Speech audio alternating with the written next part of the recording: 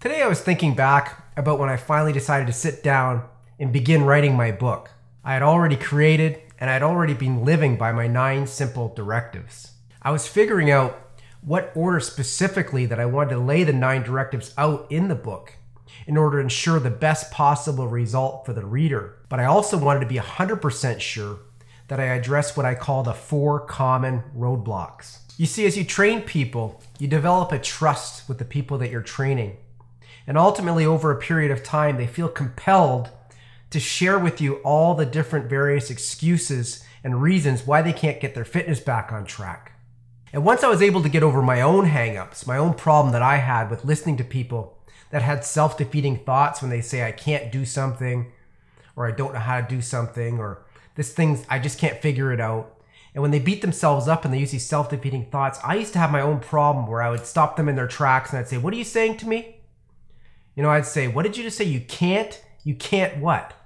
And I'd give them kind of a hard time. And that used to be the way I'd handle things. I just couldn't understand it. I couldn't understand people that gave up on themselves and used excuses. But once I got over my own hang-ups about the whole thing, and I started listening to people and listening to what they're saying, I was able to compile a whole lot of valuable information. I basically listed out all the excuses that I was hearing over time, and I sifted through it all, and I managed to filter it all down into these 4 common roadblocks. And the funny thing is, I couldn't figure out what I was going to call my book. I had all kinds of, hours I had spent trying to list out different names and what I would call the book when I wrote it. And then one night I was woken up out of my sleep and the word fit anyway just came into my mind.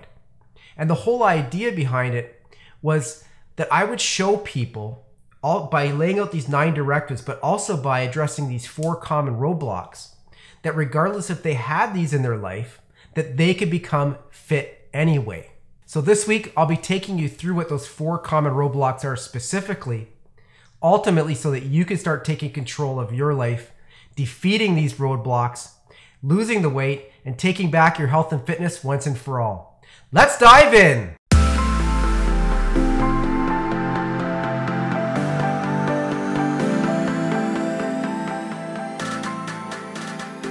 Welcome to episode 43 of the LeRock Show, where I'm here to help you get your fitness back on track at any age and regardless of your current fitness level, so you can spend more quality time with your families, have a brighter outlook on life, and finally find the true joy that life has to offer. I'm your host, that's right, LeRock. I'm happy to be hanging out with you again today, and I'm super excited to share this particular insight with you today. For those of you listening on Apple Podcasts or Spotify, thanks for listening, thanks for putting me in your ears, and thanks for sharing your reviews because it really does help me grow the channel. And if you're watching on YouTube, thanks for coming back again this week, and thanks for sharing your comments and feedback, as I look forward to hearing from you each week, and your thoughts and opinions really do matter to me. You guys are awesome. So yeah, this week, get ready to take down some notes once again, because I'll be sharing with you this perspective that I've come to through sifting through years and years of excuses that have been sent my way. So I was able to filter all these things down, all these reasons and all these excuses that have been thrown my way over the years, and filter them all down into what I call the 4 common roadblocks. And before we get into it, like I share every week, my goal here is to help you get one step closer to where you want to be. And all those little steps will eventually add up. And part of that is giving away free stuff. If long-term weight loss is one of your goals, then you may be interested in my Automate Your Plate eating approach. I created this unique eating approach that is based on psychology first, but also addresses your biology. And as a result, I lost 65 pounds in 13 weeks, and that was more than 15 years ago. The benefits of this eating approach, the main one, is that you can eat more frequently than you ever have before, all with less time and effort spent. It spells everything out clearly for you. Now, those that have tried it and followed it correctly have had amazing results. So yes, I put together a free step-by-step checklist. I call it the Automate Your Plate checklist that you can use as your own quick start guide for automating your plate. So you can begin using it and benefiting from it right away. It's super simple and easy to follow. You can get yourself a copy by going to ethanlerrock.com/automate. And if you're watching on YouTube, you can grab yourself a copy by clicking on the link below. Download your own copy, give it a try, And be sure to let me know how it works out for you. And feel free to drop me a line anytime if you have any questions about it, because I'm always happy to help. So I'm going to jump right into it and describe to you what the 4 common roadblocks are. And I'm also going to share some insight on how you can best deal with these roadblocks. Now, I have an entire chapter in my book that is dedicated to these 4 common roadblocks that shares some more very in-depth perspective on each. But besides that, each chapter in the book is laid out in order to keep coming back to these 4 common roadblocks, ensuring that they are thoroughly addressed in each chapter. So the first common roadblock is I don't know how. In all the years that I've trained people, there's the various I don't know hows that were thrown my way. I don't know how to train. I don't know the proper technique. I don't know how to cook. I don't know what proper nutrition consists of. I don't know what to do. And instead of doing something about it, figuring out there's something I don't know how to do, and then coming up with a way that you can figure it all out, they throw their hands up in the air and they say, Ethan, I just don't know how. I don't know how to do it. And they give up on themselves. And this I don't know how, it's always left me dumbfounded. I've never understood it. Because personally, whenever I run into something in life, and I'm wired this way, I've always been wired this way, that I don't know how to do, I make it my life's mission to figure that thing out. I come up with whatever it is that I don't know how to do, and I spell it out. I come up with a plan that'll get me from not knowing what I'm supposed to do to being excellent at it in the end. And it all comes down to what you want in life. You need to know what your target is, what you want to come up with. So say you want to take up some new training routine or take some new class or whatever it might be. You need to kind of determine what it is you want to do, whether it be that or whether you want to get in charge of your nutrition and learn how to cook properly or learn what proper well-balanced nutrition consists of. It's all a matter of sitting down and just figuring it all out, stepping your way through it. What do you need to do? What kind of classes do you need to take? What kind of exposure do you need to have in your life? Maybe go on YouTube and search out different things that you want to do in life and figure it out. Because not knowing how, especially in today's society, it's just not a good excuse for why you can't get to where you want to be. And this roadblock in particular, this very first roadblock, the roadblock of I don't know how, society has actually done a very good job at addressing it. So if you go on the internet or you go on YouTube, you'll see there's all kinds of videos, online courses, systems, all kinds of things that will show you exactly what you need to do. The how-to information. How to train properly, how to eat properly, how to plan your life, how to do all these things. The information really is out there. And thinking back again, like when I wrote my book, I made sure that I peppered in the how all throughout every chapter. I started with how to visualize, how to see where you want to be at the end, how to take a clear picture of where you are today so that you have a starting point that you can measure yourself against. How to properly get some closure before you begin your journey of weight loss. Some certain things that I suggest you do, a little ritual that I came up with before you even begin your journey so that you have a clear picture of where you are today before you even take your first step. And then the next thing, I show you exactly how to take charge of your eating, your nutrition. I call it directive number 3, automate your plate. And I take you through it. I basically walk you through the whole process of what proper nutrition consists of.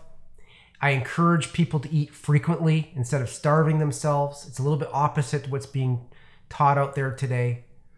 And I do it all in a way that has automation built into it. And I actually show the specifics, the how to do that. And then the next thing I do, I show you how to select the best training method that works for you. And I put a bunch of criteria that you should address as you're going through the whole process of selecting what's best for you for training. Because it really needs to be congruent with who you are. And then the next thing I show you is how to create your plan. You have your goal that you established. Now, what does that plan consist of to get you from where you are today in little chunks to where you want to be? So after that, after taking the reader through not knowing anything about health and fitness, helping them determine a plan of where they want to be, right? A goal for where they want to be. Talking to them about what proper nutrition consists of and showing them that. Showing them how to select the best training method for them showing them how to take it all now and wrap it into a plan, what I do is I take them through the next step, which is starting to address more of the psychology things. I start out by showing them how to deal with procrastination and how important it is that we do deal with procrastination. Then I jump in and I talk about how to defeat failure and how to deal with this whole psychological battle we have with not wanting to fail and fear of rejection and all these things. Then I jump in and I show them how to bring positivity into their lives. Because a lot of people, deep down inside, the root cause of why they can't get their stuff back on track, why they seem to gravitate towards high-calorie foods, why they do a lot of self-sabotaging, is because they don't have enough positivity in their lives. There is a feeling of lack. So I take them through and I show them the how on that as well. So in the final chapter of the book, directive number 9, I show the reader how to transcend. And what I mean by that is when you've arrived at your destination, you've achieved your goal, it's some wisdom and a method of how to keep everything that you've earned. And the best way to do that is through transcendence, through looking back at where you've been and by giving back, giving back to your fellow humans so that you in turn are paying back to society. So when it comes to your own journey, your own weight loss journey or your own fitness journey, I encourage you that whenever you have an issue that comes up where you don't know how, that you make it your life's mission to write that down. Write down that thing that you want to learn and then find out what it's going to take for you to learn it. Because like many things in life, it's very easy to get caught up in the overwhelm of not knowing how to do something. And the only way to get over all this overwhelm is in little tiny bite sizes. You write down what the thing is that you want to learn. You come up with some ways you can do it, whether it be something formal like in a class or an online course, or maybe you find some little YouTube videos you can watch or some blogs that you can read or some books that you can read, and just take it one little step at a time. You don't have to learn everything overnight. Just decide what that one thing is you want to learn it, become good at it, and then move to the next thing you want to learn. That's really how easy it is. The second big common roadblock that I heard so many times is a roadblock of, I don't have time. I don't have time, Ethan, to be training in the gym or working out several days out of the week or preparing some sort of crazy nutritional plan with fresh produce and all the prep that has to go into that. I just don't have time.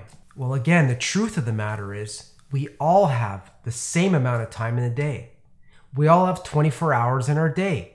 That's whether you're the president of the United States, whether you're an astronaut going to the moon, whether you're a rich business tycoon that's jet setting all over the planet, or whether you're just a janitor who's pushing a broom in some machine shop. You all have the exact same amount of time given to you. So why is it that some people with that same amount of time can be uber successful and achieve all their goals, and other people just kind of flounder? Why is that? Well, that's exactly what I was asking myself when I developed my 9 directives. And that's why in directive number 3, automate your plate, through math, I show you how you can save 11 hours of your week each week. That's just by following the simple automate your plate eating approach. And by limiting your training sessions to an hour or less, like I teach in directive number 5, to train should never be a pain. Again, I show you how you can save time in your life, how it doesn't have to consume your entire life to take back your health and fitness. And I tie it all together again in directive number 5. You need to run your life or life will run you.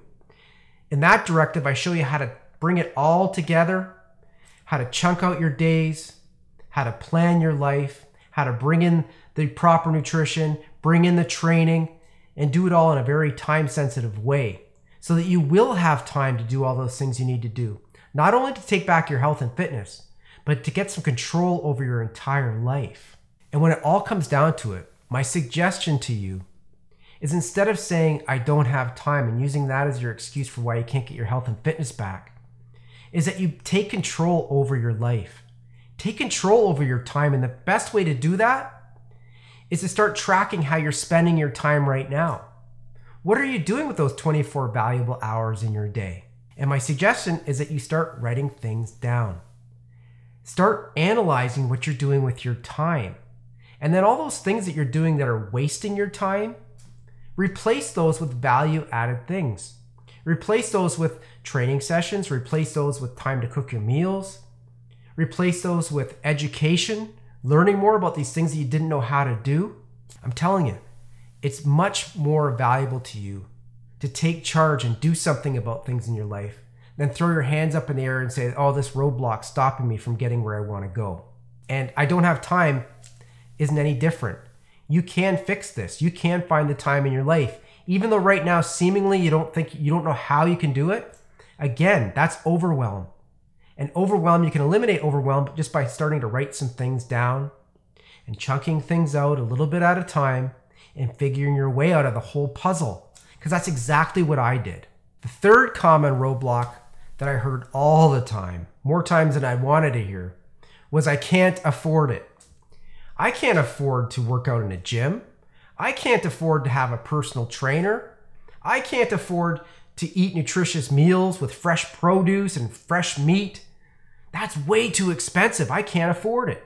And so many times I used to get really frustrated with this one because I'd be looking at this person who's got like high blood pressure, cholesterol issues, just on the border of type 2 diabetes. And they're looking at me and saying, I can't afford it. I'd want to jump up and down and scream and say, you can't afford not to take charge of your health and fitness. And I go deep on it in my book. I talk about all that and my experiences I've had with that one because I really had a problem with it. But in chapter number 3, directive number 3, automate your plate, again, I go in and I show the reader how they can save $2,028 per year just by eating properly, by eating good nutrition. And I have math that I present that takes the reader through that and shows them exactly how I came up with that figure. And in directive number 4, again, to train should never be a pain. In that chapter where I talk about training, I show the reader that you can actually, it's up to you what you have for your budget. You can start out with nothing, zero, by just going for walks and going outside or doing military workouts. And yes, I also show them, I encourage them to invest a little bit of money in taking care of their fitness. You know, joining a gym or a class or whatever it might be. It's really just more for convenience, you know, so that you're not out in the elements, so that you can be a little more efficient in what you're doing. And I always encourage, so you build your muscles up, so you make your muscles bigger. So while you're sitting or you're sleeping, you're burning more calories than the average person. Everything's in your favor that way. The truth of the matter is, it can be extremely affordable to eat correctly, to get your training in, and all the things you need to do in order to take back your health and fitness. It doesn't have to be expensive. And to throw your hands up in the air and say, I can't afford it, and using that as a roadblock to stop you from getting where you need to be, it just doesn't need to be that way. You can fix this. It's all a matter of perspective. You need to look at things and decide how important it is to you. How important is your health and fitness to you? Is it worth it? You know, think about all the things you spend your money on in your life. Going out for dinners, drinking alcohol, going on vacations, buying cars. You buy an automobile, this beautiful shiny car, you park it in your driveway, and after about a week, all that excitement wears off, and all you really use that car for is from driving from your driveway and parking it in the parking lot where you work, and then getting into it at your work and driving it and maybe going to the grocery store or picking up your kids, driving them to their whatever they need to be doing, and driving it back home. And that beautiful car just sits there all nice and shiny. It sits in your driveway and it just waits for you to get back in and do the whole thing again. And you spend probably half a year's salary on that car. And you don't even think twice about it. And then we're not even going to talk about insurance and gasoline and all the other things. Yet you don't sit back and ponder, should I have a car? Should I really be driving a car? Can I afford it? No, most people don't. But when it comes to their health and fitness, they can't fathom why they would want to spend any money on that. And it always used to irk me because I never understood it. Because I see your health and fitness as being the number one most important thing that you have. You know, if you don't take control of your health and fitness, you don't have a very good foundation for all the other things you need to be doing in life. So I'll get off my soapbox. I think you get what I'm getting at. You really can afford it. It's all up to you to figure it out. And the fourth common roadblock is this whole idea of I'm too old or I'm too out of shape in order to get my fitness back. This applies to any of us that are getting up there in age. You know, maybe we're getting older, or those of us that have gained tons of weight over a long period of time. And we can't even fathom the idea of doing exercise. You know, maybe we're limited in our mobility. We can't move very well. We can't breathe very well. We're on all kinds of medications. You know, we have high cholesterol. Maybe we're diabetic. Whatever it might be. Maybe we have heart conditions, thyroid issues, whatever it might be. And we just can't seem to figure out, we can't picture ourselves anymore doing any kind of activity whatsoever. This one's really tough for many people, and I can empathize. You know, I remember what it was like to be heavy. Like I've shared many times, I've been obese, not only once, but twice. And it was horrible. It was one of the worst things that I ever had to go through. I remember my knees, my ankles, my lower back, the pain that I was in. My joints were always killing me. Every couple of years, I would throw my lower back out to the point where I couldn't even get out of bed. And I remember just, if I even had to think about doing something like running, where I'd actually be breathing, it was like my heart would be hurting because it would just, my body wasn't used to it. It was painful. So in directive number 4 in my book, To Train Should Never Be a Pain, I basically take the reader through and I spell it all out to them what they need to do if they are deciding to do some physical activity. Starting with safety. Safety should be number 1. But there's a bunch of little rules that I put in there that take the reader through and help them check the boxes as they go through this whole idea of taking back their life and getting some exercise in their life. And I also remember, now that I think of it, that I was super bold when I wrote the book. And I told the reader, you know what? You don't want to do any physical activity? You know, you're too old, you're too out of shape. Well, guess what? Ignore directive number 4, To Train Should Never Be a Pain. Ignore it altogether. Just do the other 8 directives in this book, and you will still be able to lose weight. You'll still be able to get your health and fitness back. It'll take a little bit longer, for sure it will. It won't be as efficient. But you do not need to be putting yourself through crazy, crazy exercise in order to lose weight. That's the truth of it. That's the one thing about this channel that I can say, is I'm not going to lead you down the wrong path. I'm not going to say things to you just so that you will buy something from me or so that you'll follow my way. I'm honest with you. If you can get in charge of your life, if you can get in charge of your plan for where you want to be and actually know what you want in your life, you know how much weight you want to lose, you know when you want to lose it by, you have an idea of how to get there, you take charge of your nutrition, right? You start eating correctly. Well, guess what? And you start following that plan and start holding yourself accountable to it, then you can lose weight. You can keep the weight off, but you have to stay true to it. You have to stay consistent in all your efforts when it comes to these things. And yes, I personally suggest that people exercise, that people make their muscles bigger. It gives them an advantage. They burn more calories. And also the cardio element of it, even simple walks every day. There's so many other benefits besides weight loss that you can get from doing a little bit of aerobic activity each day. And it doesn't mean you have to run or sprint or do some sort of crazy ballistic workout. The truth of the matter is that you can definitely overcome all 4 of these common roadblocks. You can learn how, you can afford it, you can find time in your schedule, and you are not too old and you are not too out of shape to take back your health and fitness once and for all. And in the end, I hope this insight that I've shared with you today, these 4 common roadblocks, made you think. Maybe gave you a little bit of perspective on how you might be thinking, of the reasons why maybe you're not doing anything about your health and fitness today. Maybe you've told yourself these things. Maybe you've said to yourself, fitness is for other people. It's for the skinny people. I don't know how to do that. I wouldn't know what to do. You think I'm going to sit down and read a cookbook and learn how to cook and, forget it. It's just not my thing. Well, I'm telling you, you're selling yourself short. You can figure out how to do things. If you're telling yourself you can't afford it, well, I guess you just can't afford it, right? You've convinced yourself. In all honesty, I'm pleading with you to not believe that.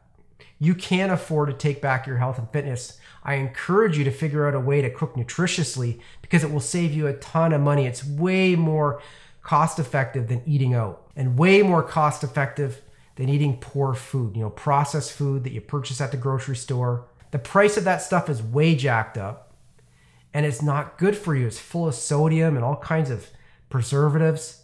It's just not good for the body. And you don't have to spend a ton of money on a gym or classes or whatever it might be. But I do encourage you, if you do plan to do some exercise, to figure out what you can afford. And don't be afraid to spend money on that. Maybe there's another area in your life where you could save money. Some sort of subscription that you have going on or whatever it might be, that you can stop paying for that and maybe take that money each month and invest it in yourself. Invest it in your health and fitness, invest it in your nutrition, or invest it in your gym membership, or whatever it is you want to do. Because it really is like everything in this life. It's all up to you. And you really can take back your time.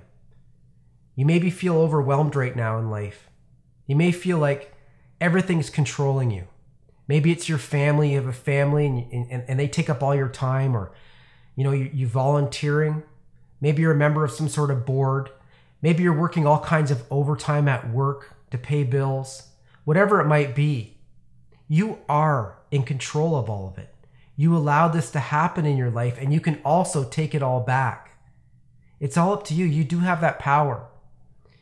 And if you believe that you're too old or you're too out of shape and that you can't even start back to get your health and fitness back, again, it's just not the case. It's not true. You can do so many things to take back your health and fitness. It doesn't have to start with running a 100-meter dash down the road. It could be all these other things I'm talking about. And if addressing your diet is one of the actions that you need to take, that you plan to do to take charge of your life, to lose the weight and keep it off, then I encourage you to take full advantage and download my free Automate Your Plate checklist. The Automate Your Plate checklist takes everything that I teach in the book and in the online course on directive number 3, Automate Your Plate, and it steps you through the whole process, one little step at a time. It takes everything that I teach and it simplifies it all down into a single page cheat sheet showing you how you can automate your plate. It just cuts out all the confusion and provides a paint by numbers, step-by-step approach to automating your plate. You can get yourself a copy by going to ethanlerock.com/automate. And if you're watching on YouTube, there is a link down below. You can click on it and you can get it there. And before we go, of the 4 common roadblocks that I just shared with you, which one of these roadblocks, or maybe more than one, are holding you back right now? Feel free to leave me some comments, as I truly am interested in these struggles that you may be going through. I may jump in and leave a reply, or I may create a video that goes in depth on some of these challenges that you might be having, so that I can help you and so that I can help everybody that's watching inside this community. Ultimately today, I hope you walk away feeling empowered, feeling like you've got some control again over your health and fitness, that you can figure these things out, that you can step your way through in little tiny baby steps and get to where you want to be. I want you to know that regardless of the excuse, regardless of the reason, you don't know how, you can't afford it, you don't have time, you're too old, you're too out of shape, regardless of all those excuses, you don't know how to cook, whatever it might be, you too can be fit anyway. Have a blessed remainder of the day and the week. And until we meet again, stay healthy, be happy, and live your life with intention every single day.